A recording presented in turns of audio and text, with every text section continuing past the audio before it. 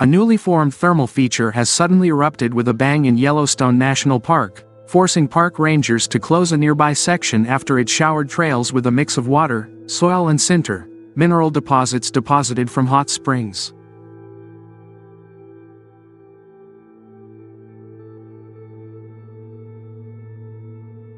And in a further sign that the park's hydrothermal system is in trouble, a geyser that had been dormant for 5 years began heating up and spewing hot water everywhere. The activity appears to have started on May 24th.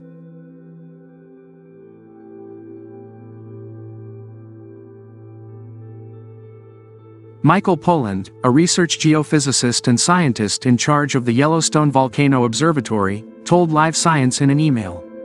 "These hydrothermal systems are very dynamic. The only thing that's constant is change."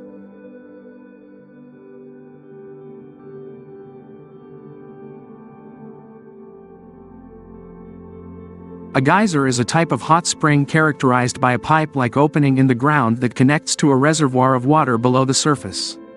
Molten rock several miles beneath the Earth's crust heats water to boiling point, which creates pressure inside the chamber and pushes the water up to the surface.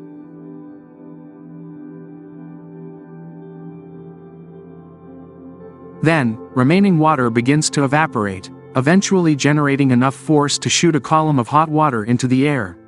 The recent burst of activity has been at Geyser Hill, near the famed Old Faithful Geyser. But after 2 weeks of chaos, things are slowly starting to settle down. There's still a little bit of unease in the area.